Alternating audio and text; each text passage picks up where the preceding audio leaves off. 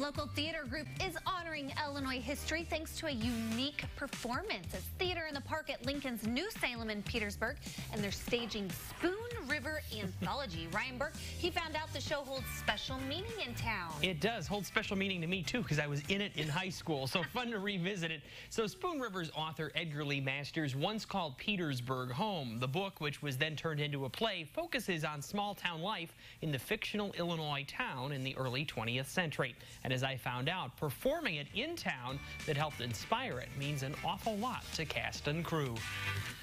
And straight pronounced in the state of Illinois. It's bounded by the Wabash, Ohio, and the lakes. There's quicksand in her swampy land, in her fields there's snakes. But these are slight diversions, and take not from the joy of Living in this garden spot, the state of Illinois. They're the faces of small-town life in central Illinois, each one with a story to tell, and maybe a few secrets to reveal. Out I went into the world, where I passed through every peril known of wine, women, and joy of life.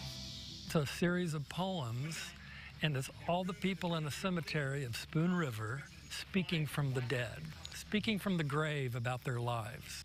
For director Phil Funkenbush, staging this play in Petersburg holds special meaning and pays homage to Edgar Lee Masters, who wrote Spoon River Anthology. He was born in Kansas, came to Petersburg when he was a young boy here in Menard County, lived with his grandparents and parents here, and then when he was 11 years old, they moved to Lewiston over in Fulton County.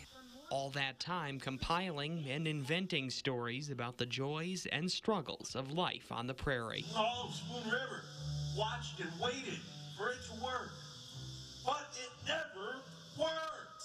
People have relatives who were, mentioned. I mean, there's names in the book who were around here in Menard County and over in Fulton County and Mason County, and so there's just something, you almost feel a need to do it justice. Do you remember when I fought the bank in the courthouse ring? For actors, it's a chance to feel connected with their characters. These are real people with real struggles and things that people can relate to on a day-to-day basis.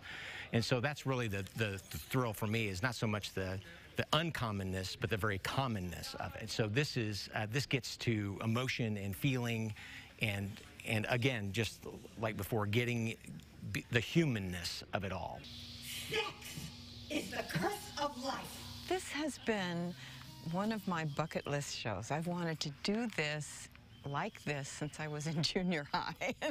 Finally getting the opportunity. This is the perfect place to be doing history, from the river and, the people that lived back in time, and some of them during this period of time of New Salem and Lincoln and all that. I fear your dancing days are done, oh Johnny, I hardly need. We've done a lot of theater pieces and plays about this land and the people here, and there's always someone that's related to somebody. And it's a family thing, There's something extra to it. It's more than just putting on a show, although it is a great show. There's quicksand in her swampy land, in her fields there's snakes. Something extra to be able to tell the stories of this place In this garden spot, the state of Illinois. and give a voice to the faces of the past. The state of Illinois, the state of Illinois. Really an amazing show. You just feel the history come alive when you're there. It's such a cool environment to perform that show. So if you want to check out Spoon River Anthology, it's running through September 1st at the Theater in the Park at New Salem. And we'll have all the info on how to get tickets and other info up at CILiving.tv just after today's show. All right, bring back memories for you. It absolutely, the monologue, one of the ones where he goes, "It just wouldn't work." That was my monologue, and it's been 10, 12 years, but the memories came right back, the words for sure. Right. Thanks, Ryan. You bet. Okay, we need